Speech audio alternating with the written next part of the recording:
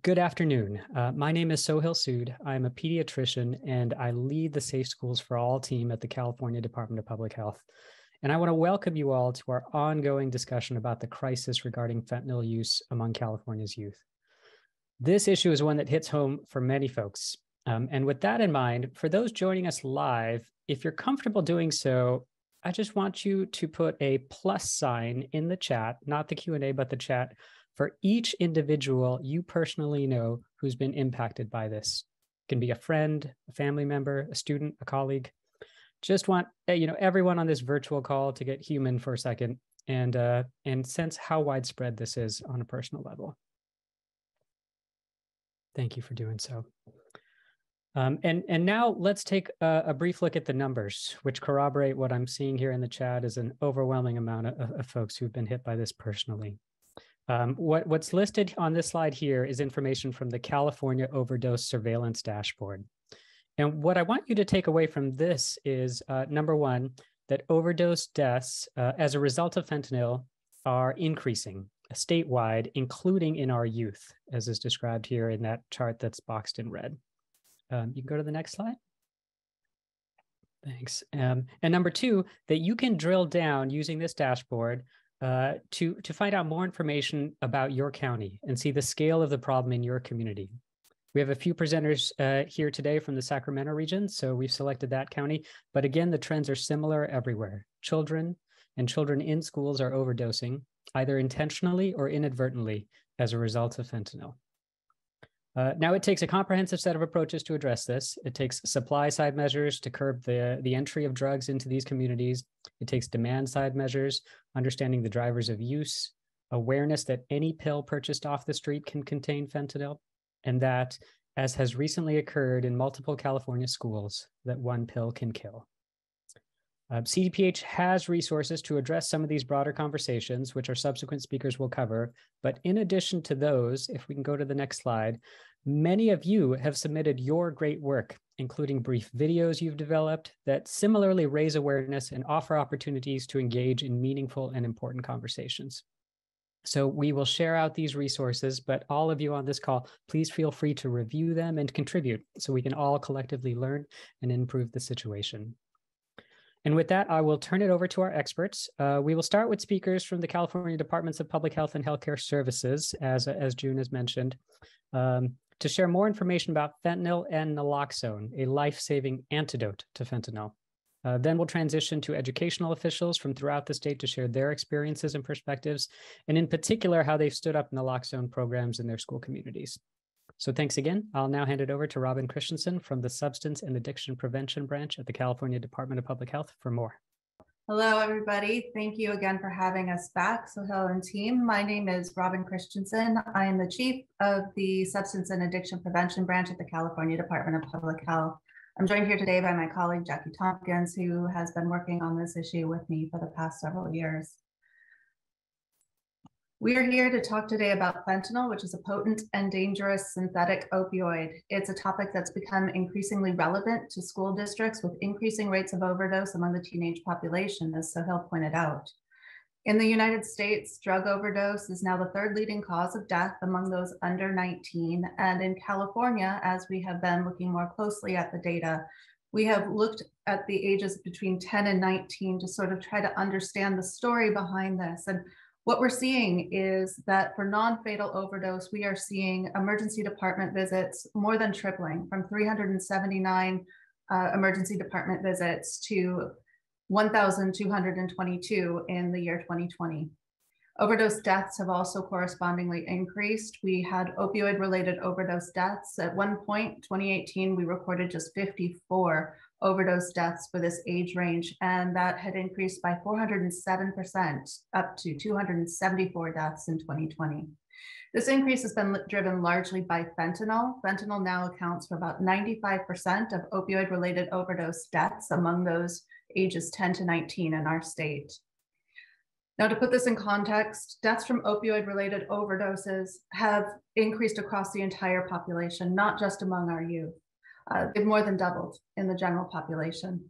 And this is because fentanyl is cheap, it is small, it is relatively easy to manufacture and to move.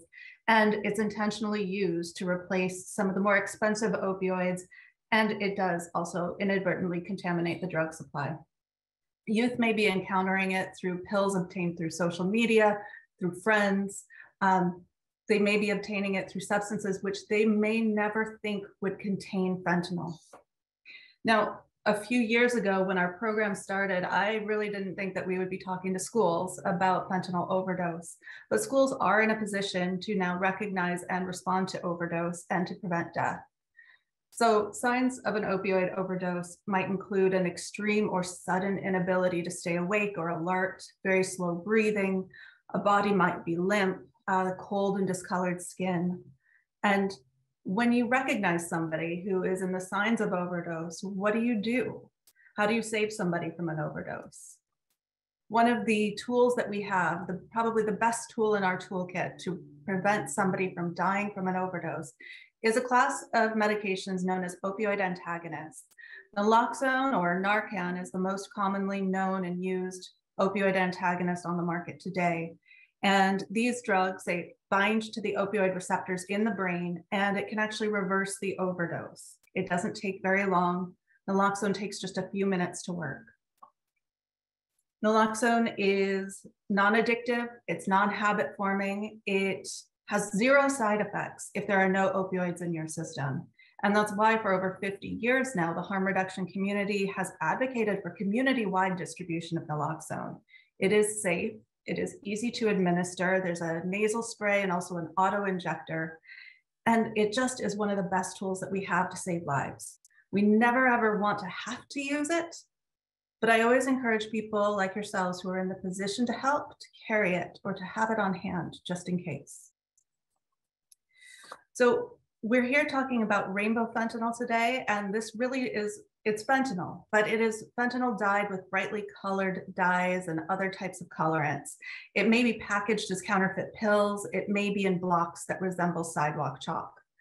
These are some pictures from recent seizures, some of which have occurred within California. We have been finding colored fentanyl within California. Law enforcement has started to report on some of the seizures within our state.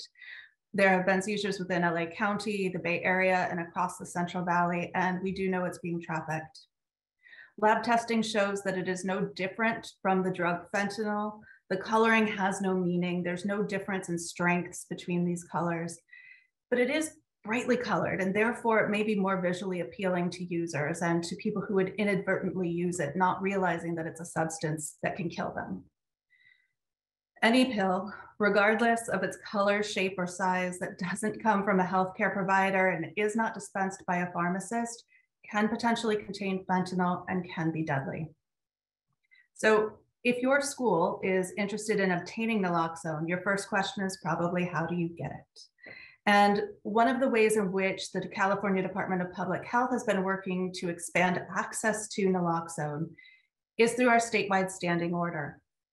We maintain this statewide standing order as a way for entities to distribute or to administer naloxone to others or to individuals who are at risk of an overdose without having a specific individual prescription. Schools may determine that they're interested in having some on hand, like in a nurse's office, at a couple locations around the school, just there, just in case of an emergency. Or it may be more appropriate for certain schools to consider having it as a distribution point.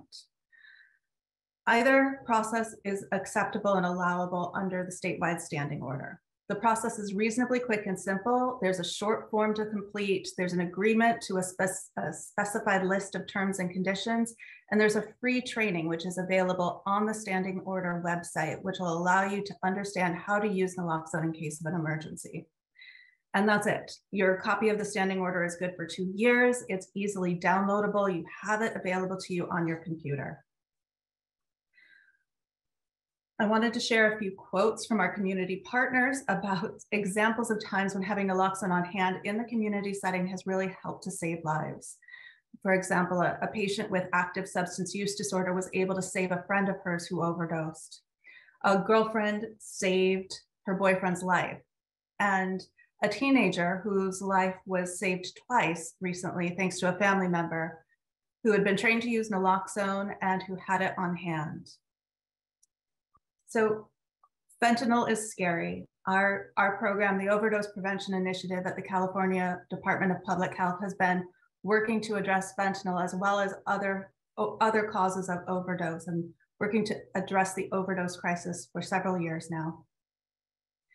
We do this through tracking data and trends, through building community partnerships, and through promoting policy-based solutions to the overdose crisis.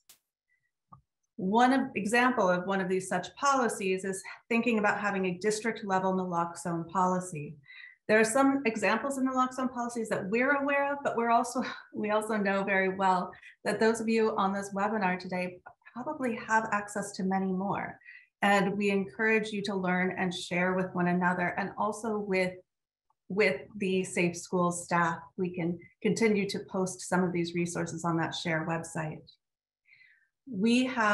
We work with several coalitions. We have 21 coalitions, which cover 30 counties in the state of California. Now, these are just the CDPH funded coalitions. There are other coalitions across the state as well.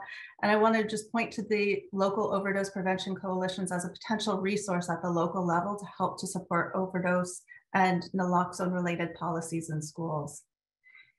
Finally, there are several resources which are available on our program website, specifically targeting adult role models, including parents and teachers. So information is available here, which is, let me advance to the next slide, which is probably more easily navigated to by using this link here, cdph.ca.gov/stop overdose, for more information and some resources on how you can think through a naloxone policy and better understand naloxone and the statewide standing order. Feel free to email us. There is a woman who is manning this email box as we speak, so we are looking forward to hearing from you and answering any questions you may have on the standing order. And with that, I will flip it over to Madison. Hello, everyone. My name is Madison Royer. I am with Aurora Health Group, and we support the Department of Healthcare Services on the administration of the naloxone distribution project, which is what I am here to talk to you about today. And the naloxone distribution project, or the NDP, is one way for entities in California, including schools, to obtain naloxone. And the way it works is that entities apply to the Department of Healthcare Services, and when they are approved, the naloxone is shipped directly to the entity. And we provide to schools the Narcan, the nasal spray formulation of naloxone manufactured by Emergent Biosolutions.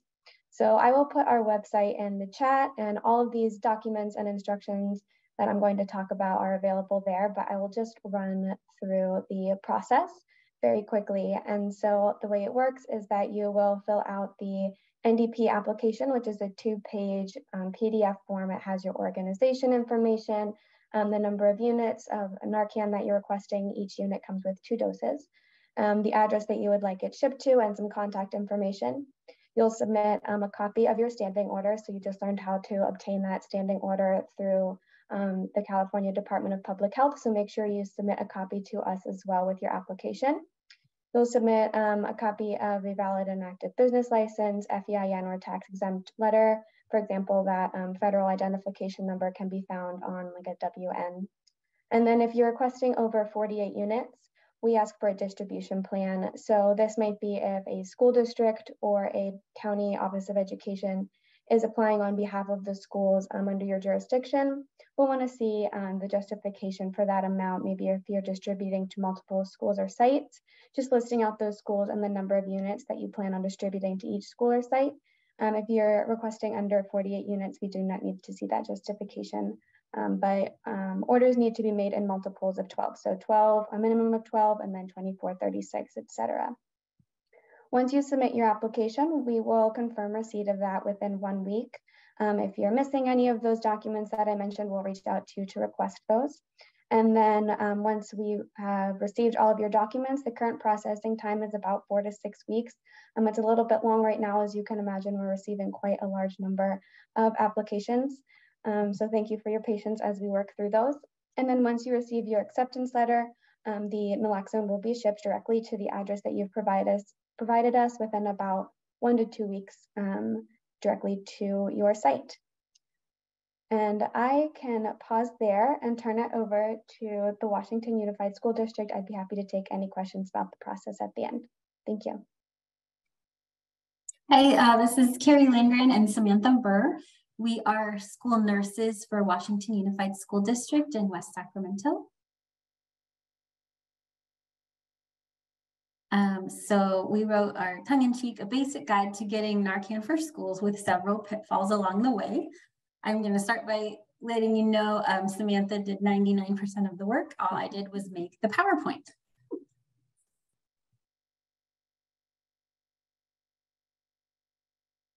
Oh, next slide, please.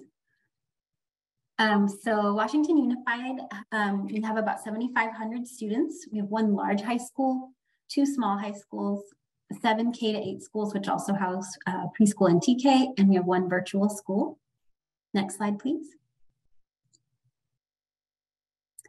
Samantha had started working on obtaining Narcan for our large high school in March of 2022. And April 19th, we got our first 2 doses delivered to that high school. She trained the health aide and the substitute school nurse. And yes, everybody's going to get the PowerPoints at the end. She also notified the administrators as to where it was, who was trained, and how to use it. Next slide, please. In May, our school board announced that Narcan was available at one of our high schools, but we didn't know they made this announcement at the meeting, so our phones were ringing off the hook the next day. So just be prepared that somebody you don't know about might announce something. You might end up on the news. Just be prepared for all those phone calls coming out of the blue. Next slide, please. Samantha created a report. So if anybody does administer Narcan, you can write down what happened, and then we'd have a record of all the care that the person received. Next slide, please. And then I added the Narcan training to our annual medication training. So I give that to all of our health aides, administrators, and secretaries in the fall. Next slide, please. In June and July, in June, we were discussing that we needed Narcan available at all of our in-person schools. And this was because you never know who is going to be affected by an overdose. It could be a middle schooler experimenting. It could be a young child who got into a prescription medication of their families. It could be a community member or a parent. Anybody might overdose on campus. So Samantha worked over the summer to find a way to get Narcan for all of our high schools and our K-8 schools. In August, she found and applied for the Direct Relief Community Narcan Donation Program. And with the help of Yolo County Public Health, she was able to get 2 doses for each of our sites. Next slide, please. And then we got our doses in September, and they came with a form that looks like this. And we're supposed to keep this form with the medication for 6 years. So we put that in the bag with the medications. Next slide, please. And so in an emergency, we wanted it to be easily located by people who may be unfamiliar with the campus. For example, if there was a coach or a parent visiting for an after-school event, we wanted anybody to be able to know where it was and how to get it. So we put these red signs that say EpiPens and Narcan inside. We put those on the doors to the room where it's stored. We put it on the cabinet where it's stored. We tried to have them as close to the AED as possible. We decided to keep the Narcan in the bright yellow EpiPen boxes that we had. That way, it's a place that everybody in the school is familiar with. It's not locked. As you can see, there's like a little red like twist tie thing on there. So it's secure and that no little kid's going to be messing with it, but it's not locked, so anybody can rip that open. Next slide, please. And then once we got our doses at each school, the school nurses sent out emails to all campus staff members that we have Narcan on campus. We defined what it is, where it is, and a video link to learn how to use it. And while we do have staff who are officially trained by the nurse in Narcan administration, we wanted as many people as possible to be able to use it. That way, if it's an after-school event, if the nurse, the health aide, the secretary aren't there anymore, we just wanted any staff member to be able to know how to use it in case of an emergency. Next slide, please. And then in October, Samantha filed for additional doses of Narcan through the State California Naloxone Distribution Program project, and then she applied for a second standing order. Next slide, please. So our future plans, that we're going to add a Narcan procedure to the campus safety plan. We're also going to add it to our nursing and health aid protocols. We're going to continue to train as many staff as possible. And we're going to try to work to make reordering much smoother than the first several attempts were. And then our future plans obviously would be in drug use prevention to stop overdoses before they happen. Thank you very much.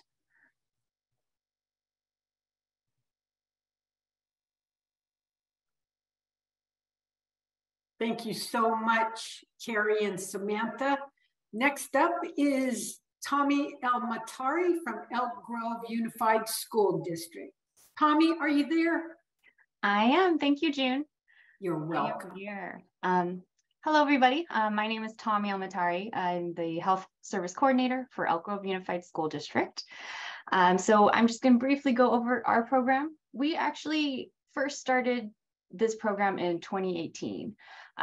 It was first initially approved by our cabinet and our board members in 2018, and then we rolled out the program in the 2018-2019 school year. Currently, we have it stored at all of our middle schools and high schools and all of our alternative schools as well. And it is stored kind of like how Carrie was explaining in Washington. It's in the health office with signs pretty similar to what they were showing, where it is with our EpiPen and Narcan signs in the health office for staff if needed. And then currently who's trained on to administer Narcan in our district are our security resource officers. At the time our school district implemented this program in 2018-2019, the biggest challenge we had, it was discussing of who would be administering and who would be trained to administer Narcan if needed. At that time, we had our security resource officers at each high school, which then they are only a minute or two away from their middle schools. And so it was discussed at the leadership level that the best option at that time would be to train all of our security resource officers. We had Narcan at each middle and high school, since we did have security resource officers at the high schools stationed every day. And also all of our security resource officers also carried one in their vehicles, which they still do today. So since then, there have been a little changes about that. We no longer have security resource officers at each high school. They all are more roving around our district. And so we are hoping and planning to make some changes to our program. But when we initially started, that's how it was set up. And then again, the only challenge we came across was a discussion of who to administer. But now with a lot of changes going on, Narcan being more widely available, our security resource officers no longer being stationed at all of our high schools, we are hoping to make some updates to our board policies and our protocols to where we will include pretty much staff on site who want to volunteer to be trained to administer Narcan, specifically, of course, our health service staff, and then administration and office staff, to open it up to more staff on campus. This year, we also, I just placed an order through DHCS as well to start distributing and have it at all of our elementary schools. For Elk Grove Unified, we do have 43 elementary schools, 9 high schools, 9 middle schools, and then 8 alternative schools. So we have 69 schools total and about 64,000 students in our district. So in order to get it a little bit more throughout our community, we have ordered to have Narcan at all of our elementary schools this year. And so because of that as well, we do want to open this up and have more people trained on campus that are there every day. So we also work closely. It's not only a partnership for health services to run this program, but for our, I am responsible to do the training and the ordering and that type and that role for our naloxone program. But our youth development office, who also oversees our drug, tobacco, and alcohol prevention programs, is who sets up and does a lot of our trainings at school sites for having presenters coming into the schools to talk to students and staff.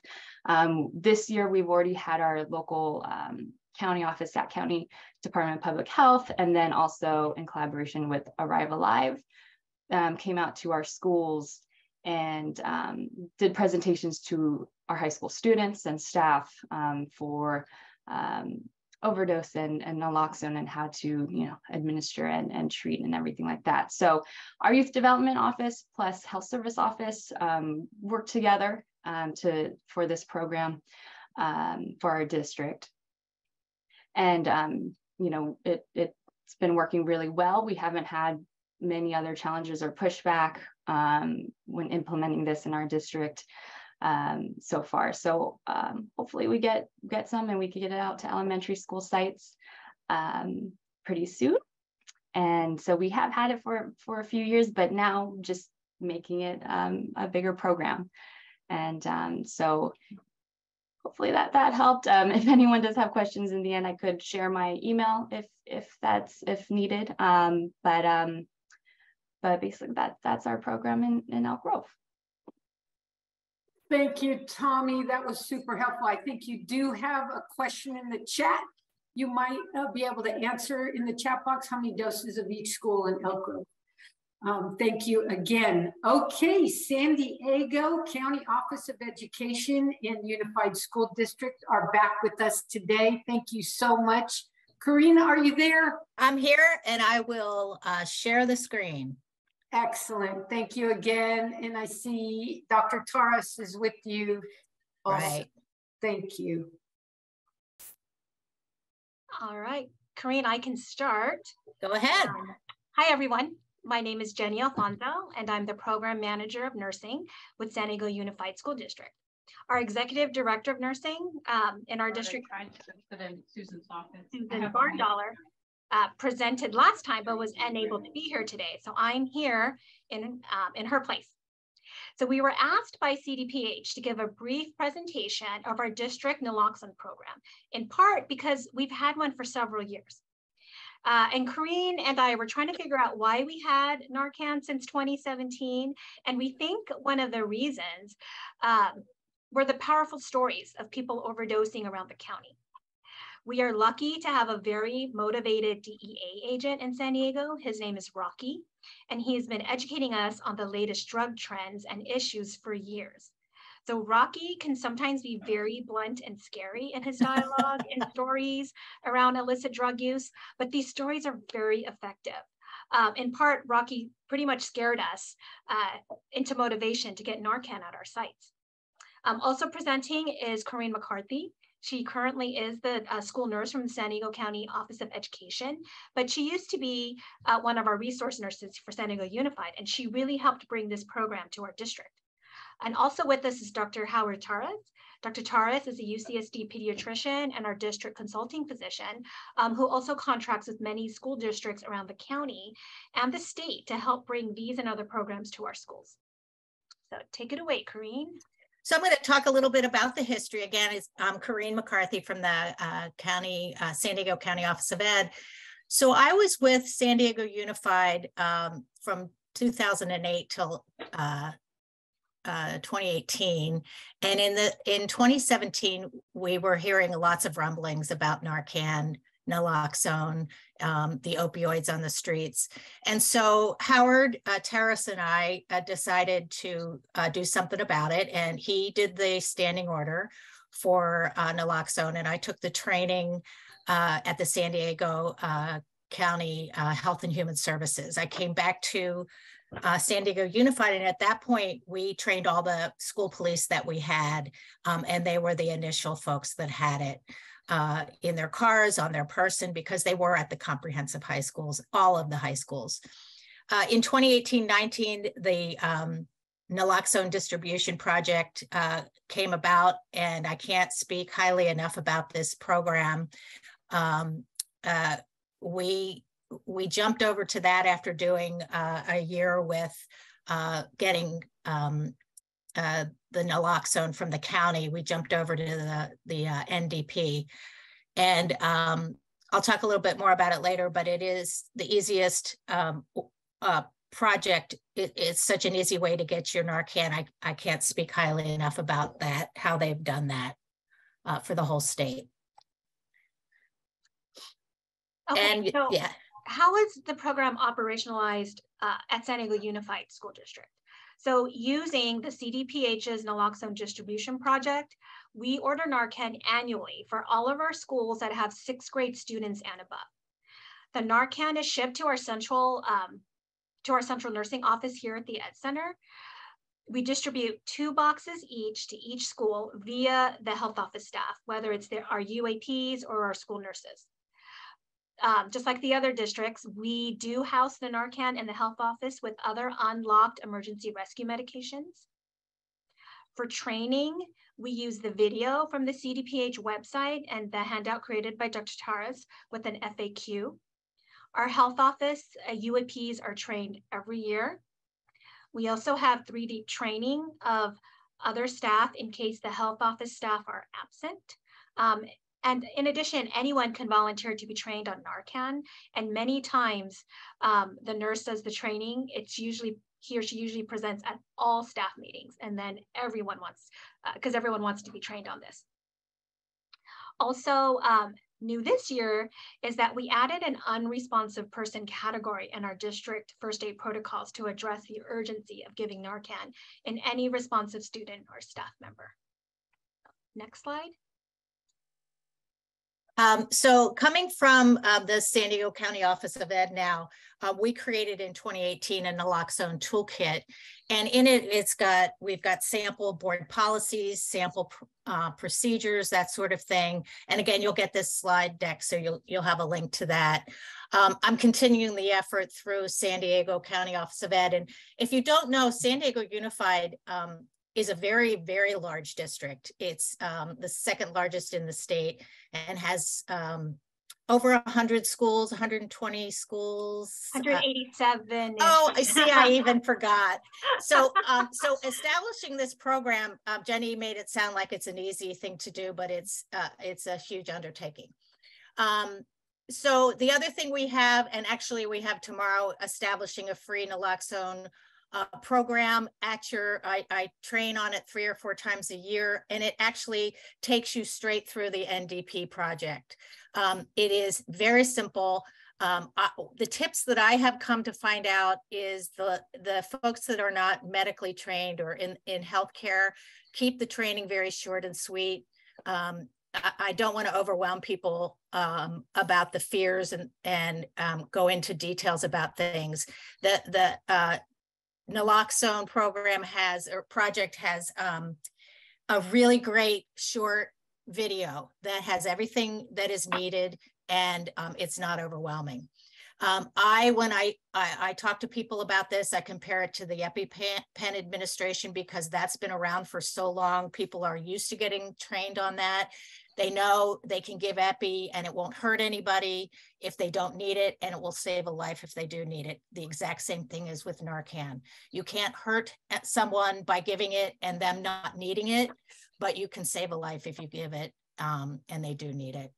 And if you have comprehensive high schools, large campuses, you know, I love the other presentations where the different places they're putting the Narcan. It's really very helpful. If you have AEDs throughout your school, that's another place I might recommend storing it if it is climate controlled and a secure sort of place. But that will be all over your campuses as well. So it's another place to store it. Sometimes the ball field is, you know, a mile from the health office. So just keep that in mind. Okay, we are running out of time. So we do have a story, a very powerful story to share. So I'm actually going to condense it. But it was our experience last spring, 2022, when a student was all suddenly unresponsive. And we were very lucky. And we share this story because we didn't really do things right, but we were very lucky. First of all, the student happened to be outside and it was after school, and other students noticed the student was unresponsive. So the school nurse was called 911, got the AED, but did not bring the Narcan, right? Because we didn't think about that. The other case we were lucky is the EMT arrived because the student was going bad very fast, and they injected the student with Narcan, 2 doses, and before they transported the student was already up and talking. So on reflection, the nurse did call us here at central office, feeling bad. She didn't think about Narcan, and it's a very large campus. Her health office way on the other side. So now it sparked a change. Now we added the unresponsive student in our first aid protocol. We're putting it up in our updates and our principal updates. We're making a school board resolution to remind all board members, a lot of communication with our students and families, making it more available. And again, bringing the Narcan with us when we have an unresponsive student. All right, that's it. Next slide. Just this is our contact information.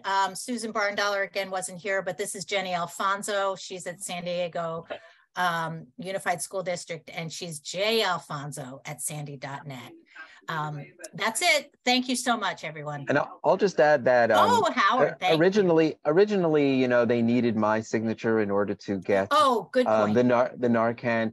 You don't need anyone's signature if you are using the state program, the NDP program. It's already, there's a standing order. I have had some requests recently because the Narcan through this program doesn't seem to be coming as quickly as some schools would like. In those cases, you can ask a local physician for a standing order. Dr. Sood has put on a district website of school resources, the frequently asked Q&A regarding Narcan, and that's available. If anyone needs a standing order, we can add that on there as well in case you're asking a local physician. But for the most part, the NDP program is going to cover everything, and you shouldn't need any of those. Thank you so much for everyone's presentation and running through today. I know we're always close on timing, and we always appreciate you sharing your information. Just a couple of points. Thanks for your Q&As. Those will be diving more into some questions here momentarily. Now I'd like to ask Dawn Anderson, President-elect of the California School Nurses Organization, to get her candid reflections on what's been presented, and to see if she has any questions for the panelists or wants to recap some of her experiences in Ventura a bit with all of us. Thanks, Dawn. Hi, thank you, Dr. Sood. I think you can hear me. Start my video. There we go. Hi, everyone. Thank you all for coming to attend this very important session. If you coming for the second time to get more information, this is wonderful. I was, as some of the other districts, an early adopter in my district, going in about at 2018-19, adopting the policy in our county. And it was really because we had a very motivated county. We had a lot of efforts in our county for our prescription drug work group. Our law enforcement all carry it in our county. So we had a lot of movement. I think the biggest roadblock was actually, getting through to administration, that it was something that was really required at the time. Now that doesn't seem to be a roadblock or a challenge at all. Administrators are really moving forward to make sure that this is on campus, that we can provide the safe environment that we always want to. So really good information. I love how Elk Grove also incorporated the parent piece, making sure that parents and students are also educated. This is one of those areas that seem to kind of fall back. You know, we get the policies and procedures in place, and then we throw in the, oh, by the way, we're giving naloxone and the parent annual notice, which is about 20 pages long. So really making sure that our families are educated on this. I know at CSNO we're redoing, we had a module for naloxone administration that is about 7 years old. So it's in the revision stages right now, and it should be done by the end of the month. So that will be available. But right now I wanted to know, does Safe Schools for All have any parent or student education materials or information that we could then also distribute? I know the bigger districts have a lot of resources, but we also have a lot of smaller districts in our state that don't have, you know, district offices that have this amount of resources to provide those trainings.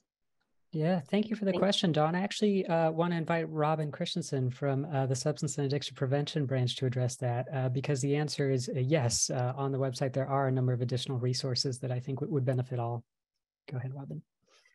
Yeah, thank you. I mean, we're really trying our best to keep up with this changing environment. We know that, for example, there are certain resources that are available and then funding streams slow, or there are, for example, you know, we have a number of free programs where, for example, the manufacturer Emergent has donated supplies that are available for schools and YMCAs and other community-based organizations. But then when that runs out, we need to then turn to other resources. So I would refer people to our website, where we are starting to collect a number of these resources.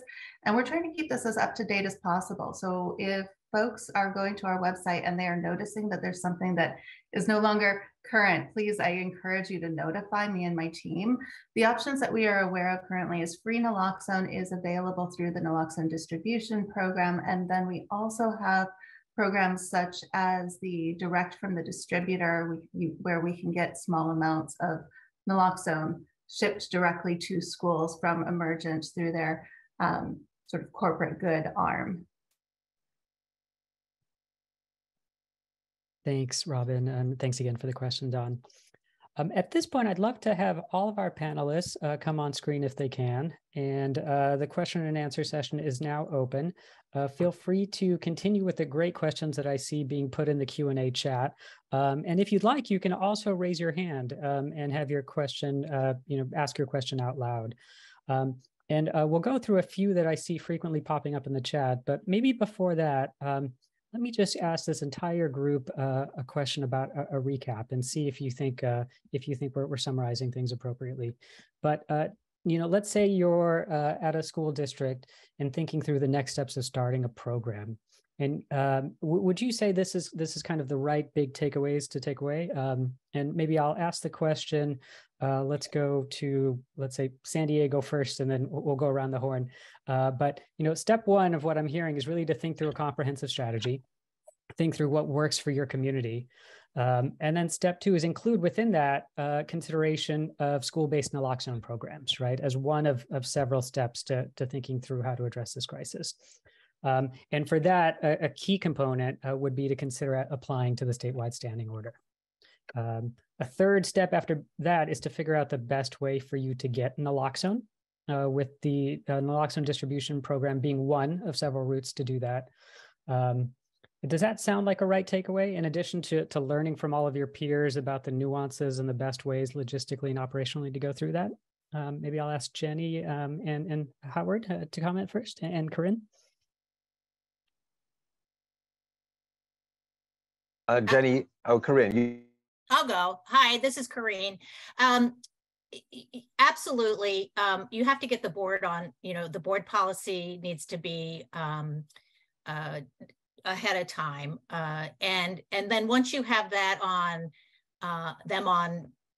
task for doing that, then you can move ahead. But standing order has to come first. And I can't reiterate what Howard said enough, was that the standing order program is so easy to get. And you don't need, I think that was a roadblock for a lot of people. Who am I going to get a standing order from? And you don't need to worry about that anymore, because you can go right on the application page and you get it within 5 minutes of putting in your information. You'll get it right back. And then you can use that to go anywhere to get your naloxone.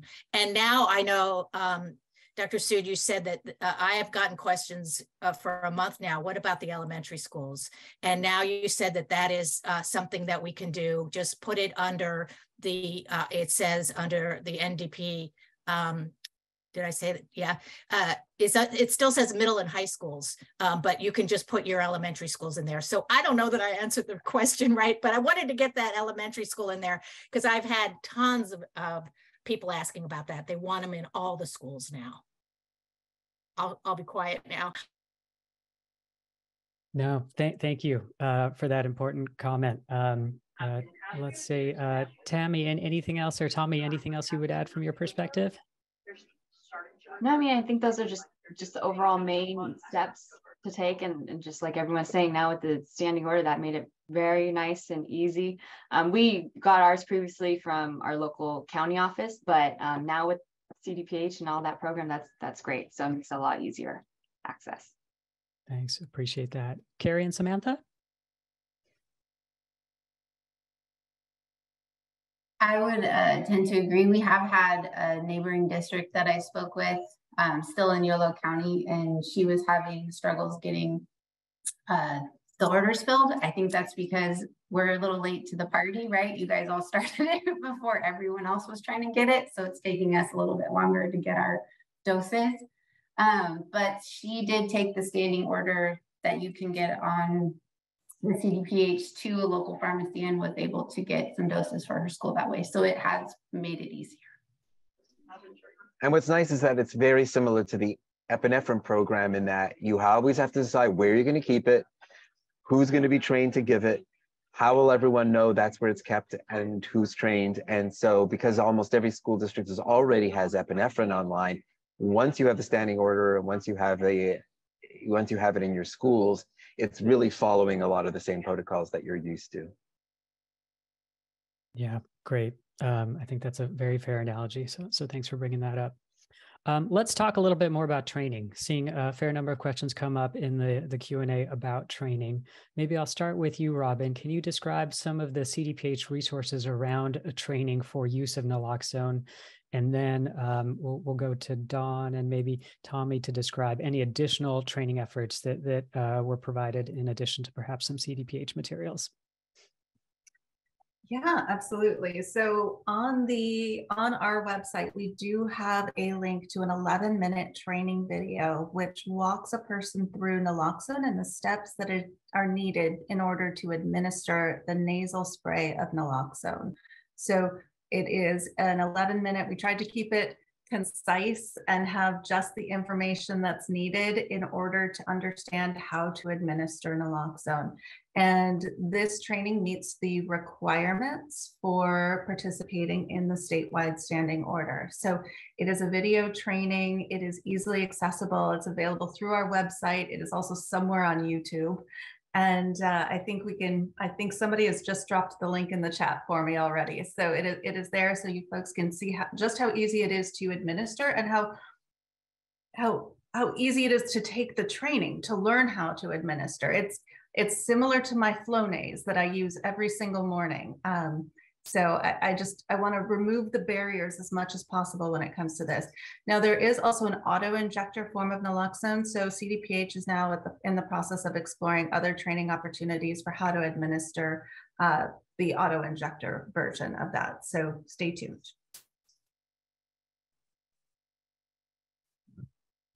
Thank you, Robin. Curious from the school perspective, Dawn, as you were standing up naloxone programs, did you use the CDPH video? Did you use any other materials? And how do you think about ongoing training in terms of cycles and making sure that all staff are prepared to use this in the event of an emergency? I love that there's a video now. Initially at the onset, there wasn't videos, there wasn't DHMCS. So, we relied heavily on our local community agencies. Our behavioral health substance use division had already had a contract with a group that was providing trainings for us. So they continue to support us. We have a very active no OD program in our county. And so they have trainers. So those trainers go out, they've trained our law enforcement, they're training at our schools. And I had originally set up for all school districts to come together. And we did a training back in, I think it was 2018, so that the nurses could feel comfortable. So I would encourage any districts, most districts, and you saw the slide about the coalitions within those counties.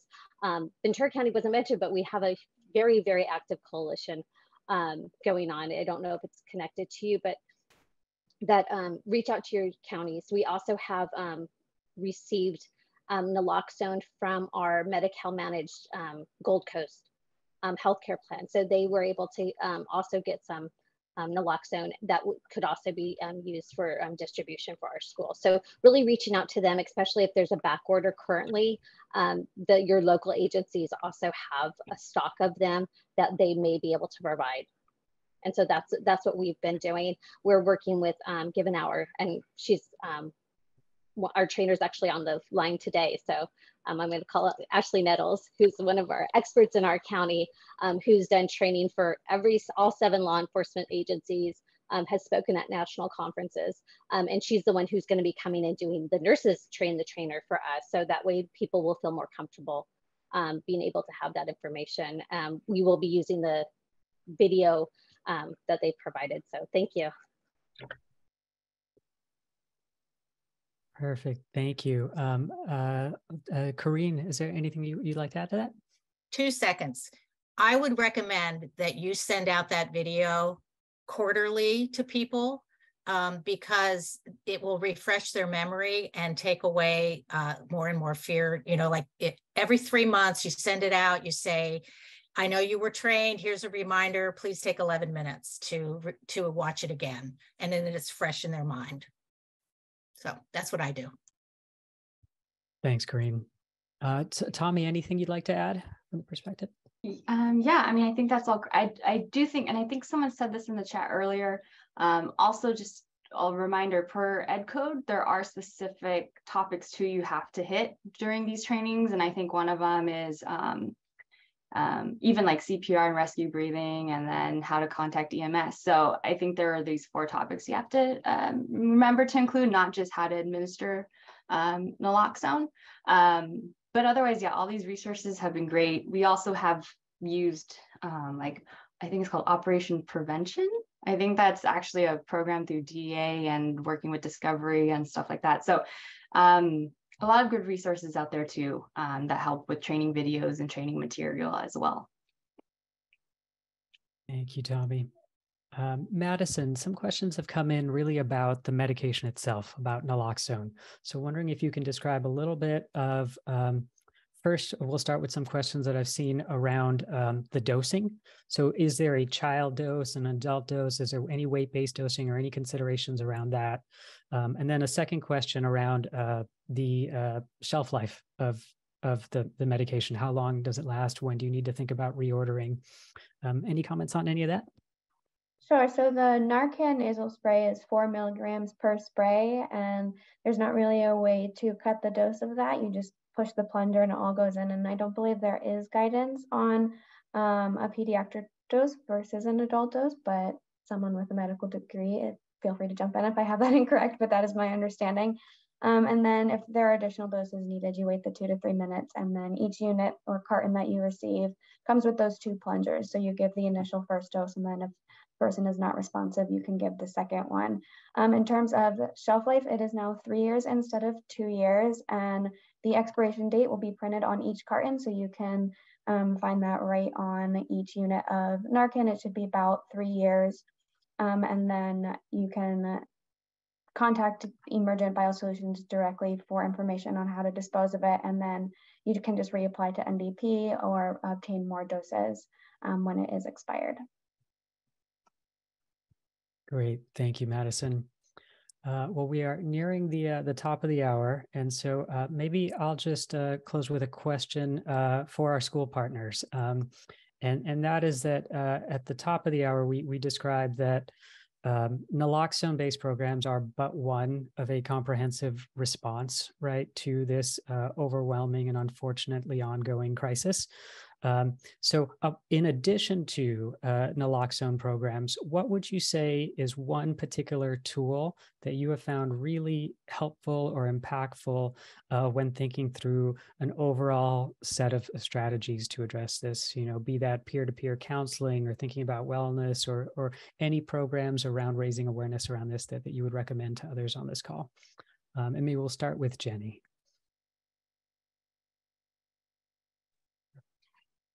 Well, I really think that everyone in general gets to feel that you're not alone. There's a lot of resources out there.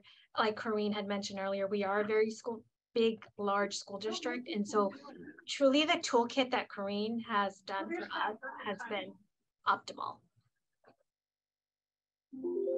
I think developing partnerships with community agencies that deal with mental health, substance abuse, that if schools have these partnerships in place, that it becomes much easier to make referrals.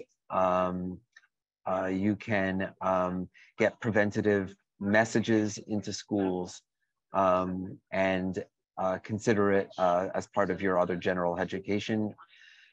Most school districts that use Medi-Cal and have a lot of kids on free and reduced lunch must have wellness committees, and making sure that this is one of the items, abuse of substances, that